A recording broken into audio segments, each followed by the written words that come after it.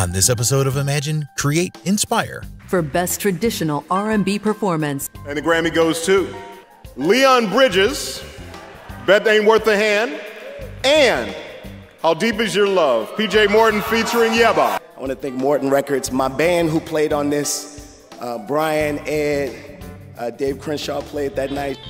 You are listening to Imagine, Create, Inspire, the podcast. Join host Bruce Andrews in conversations with creatives. Every artist has a story, and the struggle is real to stay inspired and in the flow.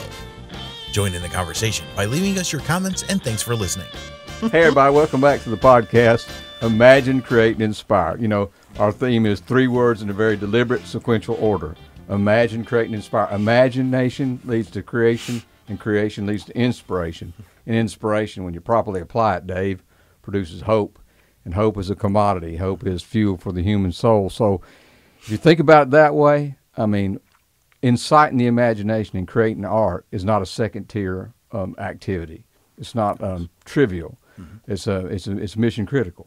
So, you know, getting people to imagine, create, and inspire, however they're inspired to create art or solutions to problems, it's mission critical, man. We need more of it. So these conversations we're having are all about the creative flow. How to stay in the creative flow, because it ain't always easy, is it, Dave? It's not. It's not at all. I got with me as our guest today my good friend, Dave Crenshaw. I'm fortunate to know Dave for I don't know, better than a decade now. Yes. Even more fortunate to have played on some stages with him. He condescended to playing drums with our band on several occasions. Mm-hmm. It was awesome. Oh yeah, it was fun. And but Dave is a Grammy Award-winning musician, and so let's just start there, Dave. I mean, tell me about some of those experiences with P.J. Morton and you know, Maxwell and down the line, dude. Yeah. So the first major thing I did, I was able to tour with Maxwell. I played with him for 10 years. I started playing with him, I think, in 2010, and I was able to do you know, a couple of tours, TV appearances, you know, things like that. You like VH1 Storyteller. VH1 Storytellers. I did Today's Show with him. A few other things, you know. But, yeah, that was the first part. But as far as PJ, I've been knowing PJ probably about 20 years. And I started playing with him in, I think in 20, I lost track of the years. Where's he from, man? He's from New Orleans. Okay. Yeah, New Orleans. And excellent, well-known, you know, musician, songwriter, pianist. But I actually met him here in Alabama probably about 20 years ago. He was here in town doing a show, and I just had some percussion and things with him. Well, with me. Yeah. And I was like, hey, do you think I can sit in with you and stuff? And he was like, huh? And then, you know, everybody in there, they's like, yeah, Dave, yeah, he can play. So since then, you know, we had a friendship, and, you know, I've been playing with him since then. So yeah. That's an incredible album. Is the name of that album Gumbo, the one that won the? Yeah, well, Gumbo was nominated, and it didn't win. It was nominated for Album of the Year, and then Gumbo Unplugged, which was a live version of Gumbo with an orchestra and 22 pieces. That was the one that actually won a Grammy. Y'all need to look that up. Yeah. I mean, that is some funky, gospel-infused, soulful music. Yeah, it's a heck of a project, man. It is. So I was, you know, thankful and fortunate to be a part of that you know, recording in that project. And, you know, from that, he won a Grammy from that, and then 2 or 3 years later, he won Gospel Album of the Year, and I was a part of that as well. How about when the guy that wins a Grammy, you know, a lot of times they get on there and thank everybody, and they don't thank the musicians that played on the album. But how about when P.J. Morton wins a Grammy, and he mentions your name on on TV? I was expecting not to get... I mean, I got up out of my chair. I was expecting really not to, because I was, you know, more proud. He didn't have to. Yeah, he didn't have to, but, you know, he's the type of person, he wants to acknowledge, you know, everybody who, you know, was a part of his journey. So yeah. I was very appreciative of that and everything. So, you know, I didn't expect it, but I was like, cool, you know. Yeah, man. Yeah. So all that was like, I mean, the thing with PJ, the last thing you did was like 2018, 2019, something like that? Yes. So it's probably the last significant thing you did before the big COVID shutdown, right? Correct. Yeah. Yeah. And so moving into to the COVID situation, that period of time that we all had to experience, and it was just difficult to muster up the creative flow. I mean, you had some particular challenges. Yeah. When COVID started, you know, the COVID pandemic hit, I started having, you know, vision problems. So long story short, I started, you know, losing my vision in my eyes slowly, and I knew it was some issues because I had a couple of issues, but I didn't know it was going to, you know, lead to where it is now. So where are you now, bro? I have low vision, so I probably have maybe less than 10% vision. I can still see things, but not clearly. My depth perception is you know, not strong, and you know, it's pretty much like I'm looking through smoke, or I can just see images, shadows. Yeah. And I just see, you know, really just two colors, white and black. Gotcha. Right now, and gray, you know, gray sometimes. So yeah. Yeah. So that's a great segue into maybe the most interesting thing about you, and that's saying something because you're pretty interesting. You know, this whole idea of synesthesia. I mean, you're a synesthete, and so I can wax poetic about that, but tell the folks what your experience is. So now that your physical vision is diminished to about 85 or 90%, you're sort of more aware of or more reliant on this, I'll call it a sixth sense that you have. Yes. So what's that like?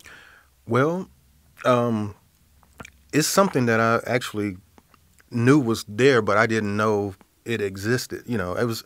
You didn't know how to name you. Yeah, exactly. Because I would always, when I'm playing drums or anything, people are always talking about you looking around and stuff, because I see kind of like watermarks of colors. Wow. When I'm playing music, and most of the time my eyes are closed when I'm playing. So like when you're up on a ride cymbal or something, you're like seeing a different color from when you're. Yeah, depending on the timbre and the pitch and stuff like that, I see different colors. And just like for the sake of giving people a verbal vision, if you will, I mean, like you're going around the trap kit. I mean, what does that maybe look like, splashes of color wise? Well, it really depends on what I'm playing. Yeah. And you know, the mood, the music, you know, everything. Like mostly songs that are, it's hard to describe, but if it's kind of energetic and upbeat, I see kind of bright colors. If the mood is kind of bold or dark, then I see kind of like earth tone colors. I got you. If that makes sense. Yeah, it makes total sense. Sometimes I see green. It depends on, you know, the like I said, the sounds I'm hearing and the energy from the audience. You know, it's a lot of factors. Yeah. So, but it's been a consistent theme even before you had physical blindness. Yes. Yeah. So we've got a big project here at the Arts Council that we're working on. Yes. It revolves around an art exhibit for the blind and low vision folks, a tactile exhibit, and we're calling it Color and Sound. Yes. The whole exhibit is being supported by the Alabama State Council of the Arts, Blue Cross Blue Shield Caring Foundation, and of course the Shelby County Arts Council. And the title of that particular exhibit and the series that we're doing is all about named after a project that you did. Yes. Called Color and Sound. Color and Sound. Yes. So what's that deal like? Well, Color and Sound was actually, I was trying to give people some therapy during the pandemic, because, you know, people were losing their jobs, homes, you know, worried about income and stuff like that. So and in fact, I was aware I was losing my sight as well. Yeah. So you it was needed some therapy. Yeah. So just something that the kind to, you know, to calm everybody down, and just, you know, everybody was going through anxiety and just pretty much, you know, therapy for just for everybody, including myself. Giving yourself hope, man. Yeah. Give yourself something to look forward to, something to, some, sense of a brighter day, that sort of thing. Yeah. Because, me along, I'm sure a lot of people, but I can feel different energies in the atmosphere. I can feel that everybody was frustrated and scared and, didn't know what was going to happen. Everybody was panicking and stuff like that. So I just wanted to do an album to kind of, relax everybody and say, give everybody hope and just say, hey, just we'll be okay. Just relax, A sonic massage. Yeah, right. Exactly. Kind of relax everybody, chill them out. Yeah, I mean, that's back to the theme, imagine, create, and inspire, which at the end of the day produces hope, and hope's the opposite of destitute thinking. Exactly. And, so I that's why I love these conversations. That it always comes down to the fact that making music, making art is not optional. Yeah. It makes us human. It's mission critical. Yes. And so, this idea that you were going to dispense therapy, if you will, to other folks started inside. I mean, you started doing it for yourself. And then when you do that for yourself, you assume, hey, it's got to be good for somebody else out there. It is. Yeah. I've gotten, messages, emails from all people from all walks of life, even like brain surgeons from overseas, or emailing me saying they listen to my album, they listened to it before, it helps relax them. Of course, artists, they enjoy the album, musicians. One of my friends, he told me it was a painting of sound. Yeah. When he listened to it, he said it's a painting of sound. Yeah. And that's, I kind of wanted to, I knew that's what it was, but I didn't know how to describe it, but he hit it, on the head with that. It's a painting of sound. Yeah, I like that, man. It makes sense to me. And it's, in some ways it's stronger than, I don't want to, a lot of visual artists are my friends and cohorts and maybe listen to this. And of course I'm a visual artist as well. And the weakness, if there is a weakness in visual art, is that, when you're done, you're done. It's hanging on the wall, and of course people can interpret it differently, but you as an artist can't put it out any differently. The beautiful thing about what you're doing, or what people do with improvisational music, is they do paint a picture, a sonic picture every time they play, and it does affect people therapeutically in that way. With my music, I try to write songs. I look at music as, in dimensions. I look at it as, dimensions. I look at it up, down, in, out, and then temperatures and all that. It's just weird how I try to, express myself through music. Man. It's multidimensional. Yeah. When I create music, I want people to be able to close their eyes and see what they're hearing. I want people to see with their ears. It's like they walked into your environment. Yeah, exactly. So it's multi-dimensional senses. Exactly. Kind of thing. Can you see? That's a matter of curiosity to me, and you don't have to answer this other than any way you feel it. But can you see those dimensions more clearly now that your physical side is diminished? I've always been able to see them, but it's a lot stronger now. Since one sense is weakened. My intuition senses have gotten stronger. My hearing, my sense of smell, everything has gotten stronger. Like Spider-Man, man. Yeah.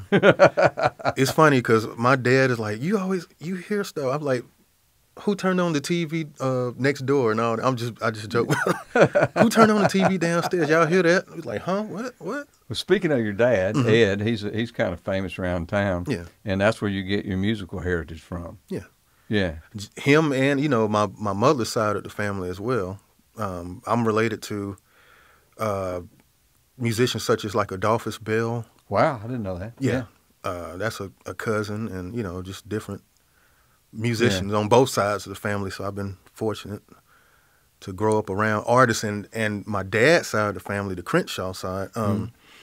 It's not just musicians. We have people that are like involved in the arts, like visual artists, dance, acting, yeah, writing. I saw, was it a cousin of yours or something at the School of Fine Arts? It was.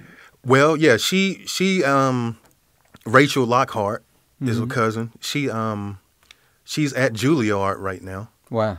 And she's actually a contestant on So You Think You Can Dance now. Ah, my wife would be all about that. Yeah. Yeah.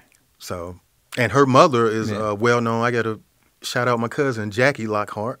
Yeah. So she's a well known, choreographer and dancer and actor. So. Yeah, everybody making art. Mm-hmm. Igniting people's imaginations. Yeah. And it's funny because we all communicate with each other. We like, hey, she like, hey cousin, what you doing? I'm like, hey cousin, what you doing? So they inspire me. I inspire them. She calls me all the time like, I'm saying this in my head. I'm saying, Yeah. You know how. yeah. It's nice to have those kind of people that you can have those conversations with. That have another level other than, how you doing. Yeah, and I have, other cousins, J.W. and Robert and John, all my cousins, they write and produce, and everybody's just I'm just proud of everybody. Everybody's doing things. Yeah, man. My brother Dwayne, he's a musician and he's a visual artist. My oldest brother Edward, he plays drums, so I'm just surrounded by arts. Yeah, I bet your family reunion is rocking. Oh yeah. Yeah.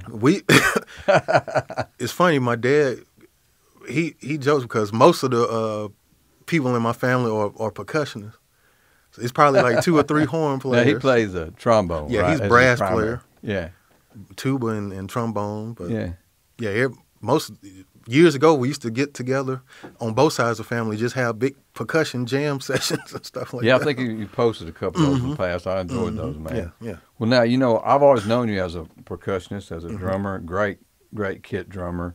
When you play with Two Blue and the Lucky Stills a few times, that was some good times. And you do the best walk around solo, drum solo, anybody. It's legendary. Playing Coke bottles and mic stands and people's heads and drink bottles and everything. And I miss my buddy Dave Gowns, man. Miss him. Yeah, man, Dave Tito Goins. We all miss him. He was a great guy, and he's actually, influenced me in a lot of playing and stuff like that. So he's missed dearly from my heart. So. Yeah, he thought a lot of you, man. I know that for real. Yeah. I mean, that was he always, when we played, it was always an honor for him to share the stage with you, and so we all sure miss him. It surprised me, I guess, after all those years of knowing you, instructor of percussion at the Alabama Blues Project and playing with various bands, famous and not so famous, that you play the guitar as well, man. Yeah. Did you just pick that up, or? No, I actually, I started plucking on the guitar in 6th grade, and the reason why, because my teacher, Miss Clark, she gave me an acoustic guitar. Yeah. And she said, you're going to be, successful in music, and I want you to have this. So that's how I started playing guitar. That's awesome. About what grade was that? 6th grade. 6th grade. You might have said that. I missed it. Wow, 6th grade. And then, my middle school band, it started in elementary school. Daryl Curry, he started me on drums. Well, no, let me go back. My father started me he wanted me to play strings, so he would bring home a violin and different things. I didn't like the violin, so he gave me a cello. And that's the first thing I started learning on cello. I had no idea, man. And then, my from after that, my drum instructor and music teacher, Daryl Curry, who my father taught in high school, he started me on drums when I was in I think 2nd or 3rd grade. Wow, man. And then, from that point, my middle school music teacher, Glenn Sears, Mr. Sears, he...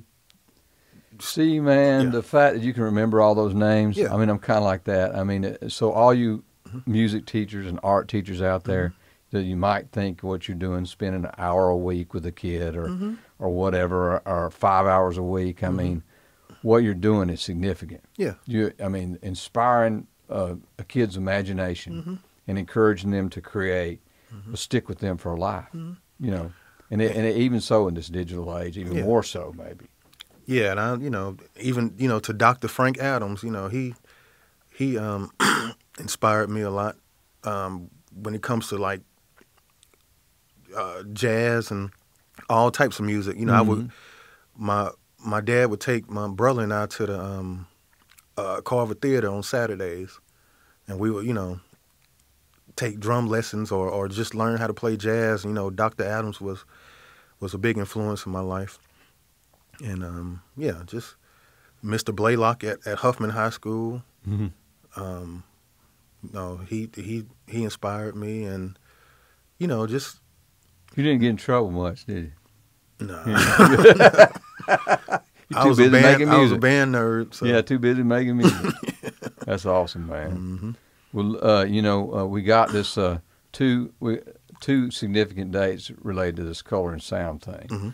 On the 28th of July, we're going to open up the exhibit, and you're going to come give an artist talk that day, kind of more of an intimate sit-down with your guitar, kind of like we're doing now, except with an audience. And we're gonna reveal the exhibit to folks. And then on the 6th of August, sometime after that, you're going to actually perform color and sound in the Song Theater here at the Arts Council. Yes. What you got in your mind, how that's going to go, man? Well, you know how my mind works, Bruce. So what you're saying is you don't know. I have an idea, but I'm like, okay, should I do this? Should I do that? Okay. But it's going to, I'm planning it to be, you know, fun and energetic, and we're going to show the visuals. Yeah. Big on stage. And so if you got low vision even, so you'll be able to see this dynamic imagery that you put together for this video. And then, of course, you're going to figure out how to perform it live. Yeah. I'm going to perform it, but I just want to I want to kind of redo the album, but, you know, we'll see. Got a lot of room for improv. Yeah. It's going to be a fun performance. So, you know, even for the people who cannot see or low vision, they'll be able to feel. That's my main thing. I want everybody to feel the music. Yeah. If you can't, you know, really see it or anything, I want you to be able to feel it. Right on. Yeah. Right on. Getting that Dave Crenshaw sixth sense. Yeah. Some spidey senses. Yeah. All right, Dave, you know, this color and sound thing is going to be great. And we want people to come out on August 6th and see this multidimensional performance. But, you know, I was surprised to find out in recent months, I guess you'd say, that Dave Crenshaw could sing. I didn't know that, man. I mean, I knew you were writing some music all along, but I didn't know you could sing. And I confess I didn't know till about a year ago that you played guitar. Yeah. So we talked about that a little bit, how you got started. But anyway, bringing those two things together, you've been songwriting quite a bit lately. Yes. Yeah. What you working on? I've been working actually on 3 projects at one time. So on November 7th, I did a live album with just songs that I wrote during the pandemic break, and that's when I kind of introduced myself as a vocalist and songwriter, and you know, on other instruments besides the drums. Everybody's used to seeing me on drums. Yeah. And then now I'm working on a studio album. It's a story of my musical family heritage on, you know, mother and father side of the family. Right. You know, that's dated back to like the 30s and all the way up to now. So I just wanted to tell a story of the music and things that I grew up listening to that influenced me to write my music and, you know, everything. So this stuff happens to you during the pandemic over the past couple of years. And I know that maybe you went down the rabbit hole a few times worried about it, but you come out more creative than ever. Yes. Yeah. So, man, why don't you take us out with play a tune from one of your latest projects, brother? Okay.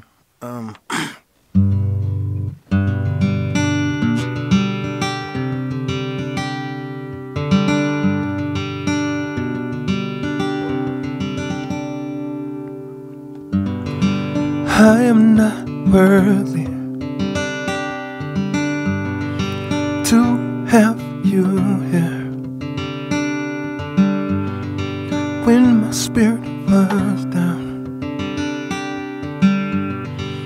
you were always near. When I was weak, you made me strong. Because your love will always be, yeah, stronger than gold. When I was sad, you made me smile. Because your love will always be, yeah, stronger than gold.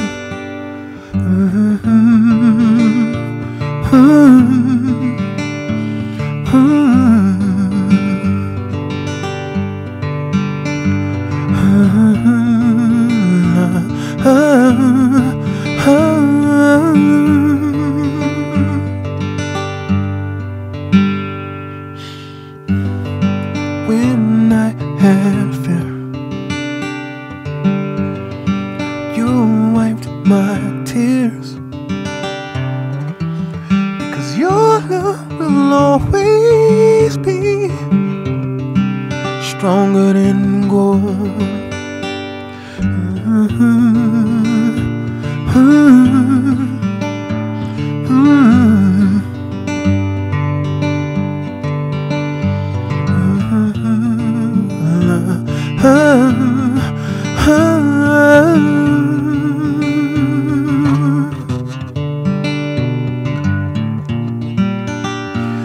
You are the reason why I breathe air.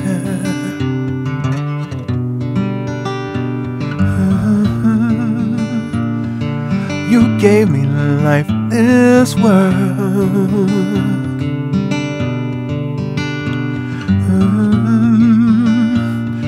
And for that we love you so much.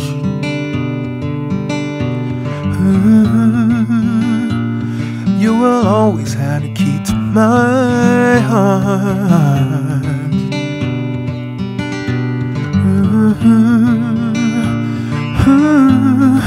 Stronger than gold.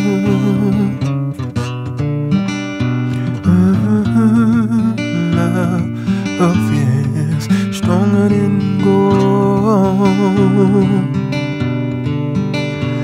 Your love is stronger than gold. Your love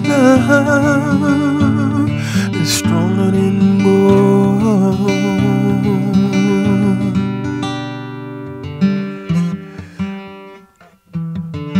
Because your love will always be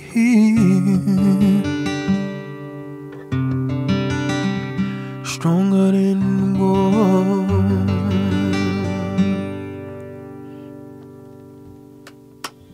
Yeah, man.